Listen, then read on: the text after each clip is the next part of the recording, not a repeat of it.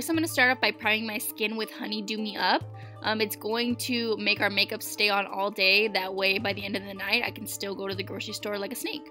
So yeah, go ahead and cover your brows right after that. I'm going to be taking just some simple glue, flattening them down. You already know the drill. I'm taking the NYX Banana Setting Powder and going right over top of that. And we're just going to do this in layers until our brows are no more.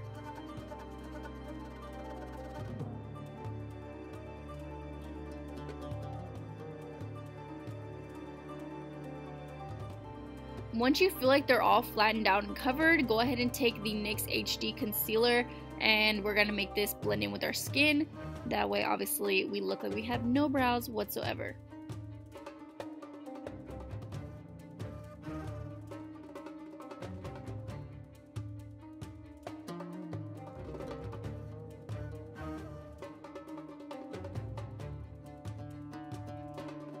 So if you want to know how my eyebrows were in middle school, they looked a lot like this, but with little tiny lines drawn over top of them. Yes.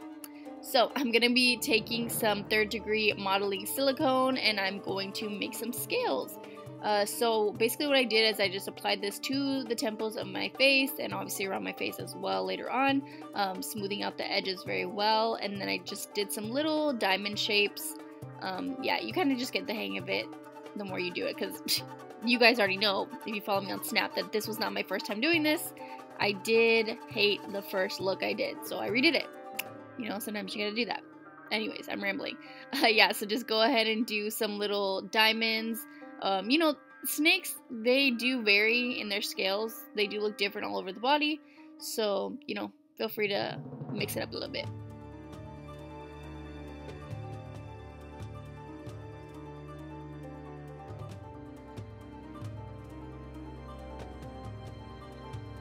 And I also wanted to add a snake-like mouth, basically how when they unhinge their jaw, it exposes the skin on the side, so I wanted to do something kind of like that, but I cannot unhinge my jaw, unfortunately, so I just had to work with what I got.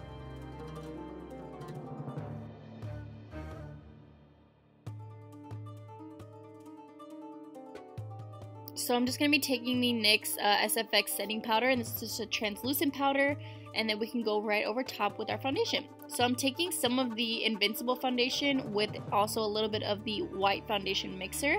I thought it was going to be lighter than this, but I was apparently wrong. So I did go back in with a little bit more of the white, just because I wanted a really good contrast in between the sides of the face and the middle of the face. So just dabby, dabby, dabby, and you're good to go. After I'm all done with that, I'm going to be taking the orange SFX Creme color from NYX, of course, and we're going to go ahead and blend that into the sides of our faces, like I said, making that dimension and the contrast. Trying to find the biggest makeup sponge you possibly can for this, you guys, because it's a lot of area to cover. But just go ahead and, yeah, blend that in as much as you can.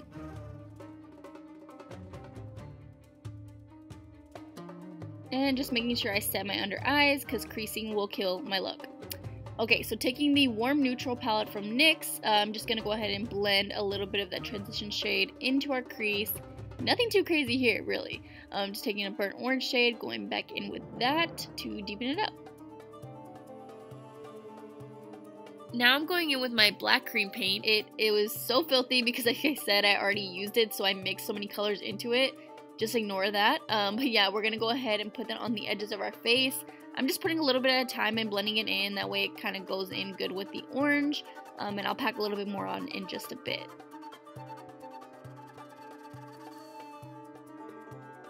To give the eyes a little bit more pop also, I'm going to be taking the pigment in Venetian and making our eye look like a little penny.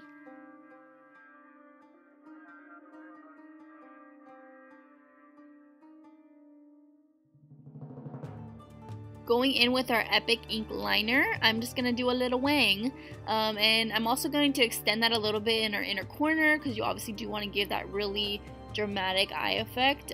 So yeah, I did actually end up taking it a little lower later on in the look, but for now, this will do.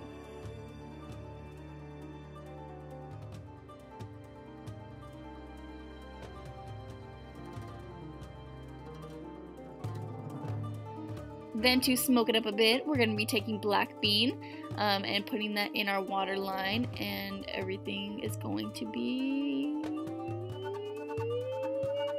I didn't know what I I was gonna say there. It's gonna be smoky. So I just took the same brush that I used Venetian on and smoked it out a bit.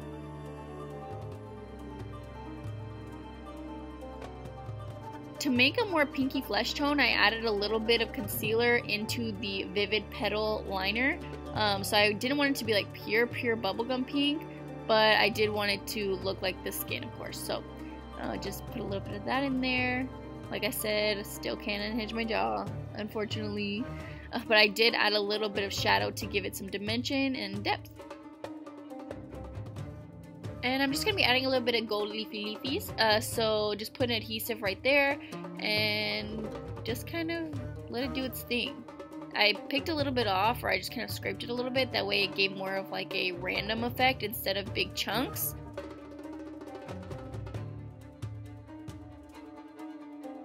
And I also added some to my Cupid's bow because that's where I would normally highlight.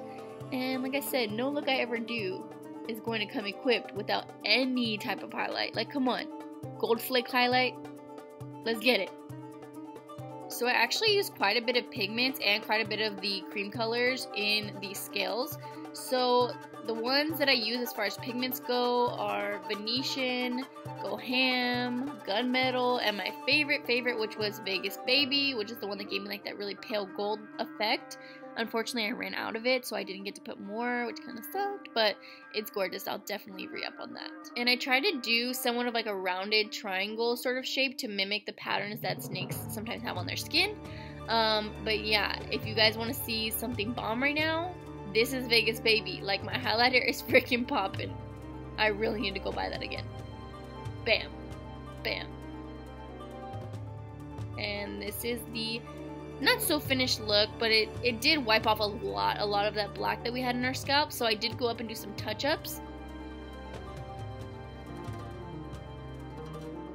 Yeah, my hairline's looking a little nasty, but it's all good. So just adding a little bit more, and I'm going to be adding in some gold leafing in the scales around the face.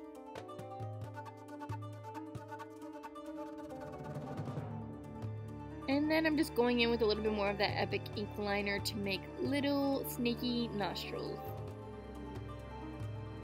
I went ahead and applied my Wicked lashes off camera, and right here I'm just going in with the Lip of the Day in Sunlit and going in some of those scales just to make them pop a little bit more.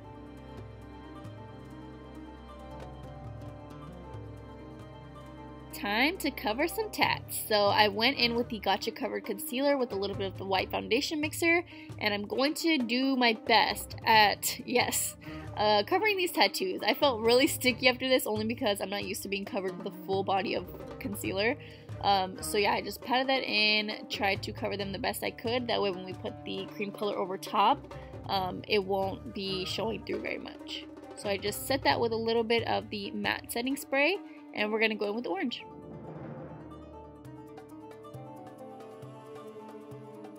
Once I had that orange all blended in, I did go in with the 3rd degree once again to do some scale detail on the shoulder blades. So yeah, just did the exact same thing as what we did on the face, drew some little diamond scales. These ones I did a little bit larger only because they're on my body and not my face. But I did move on to my stomach. I don't know why I'm hitting myself like that, but I just went ahead and added some orange to the side of my stomach as well. And then to add even more dimension, we're going to go in on our neck and add some black as well as on the corners of our skin, right around the edges of the body. So basically I cut a big hole in the crotch of these so that it would fit over my head, which is not a good idea because it actually rubbed off a lot of the paint, which was very upsetting. So do not make the same mistake I did, but it was just a little bit easier to do it this way because it was only me, to do it by myself. And for me to try to hold on the net over top of my body and paint at the same time would just be a little bit rough. So I did try my best. This is kind of how it came out. I added a lot of gold flaking because I wanted it to look almost like a peeling skin, but fabulous, of course. So I just added some little lash glue, and we're going to add on that gold flake. So yeah, I just fixed myself a little bit off camera, put my costume on, but this is basically it. If you enjoyed this, please go to faceawards.com. You already know you can vote up to 3 times a day. Everything will be in my description box to let you know. I really hope you guys enjoyed this. I did not want to let you down. Your support means everything to me. So yeah, if you did like this, feel free to comment, feel free to vote. But thank you so much for watching, and I will see you next time. Bye guys.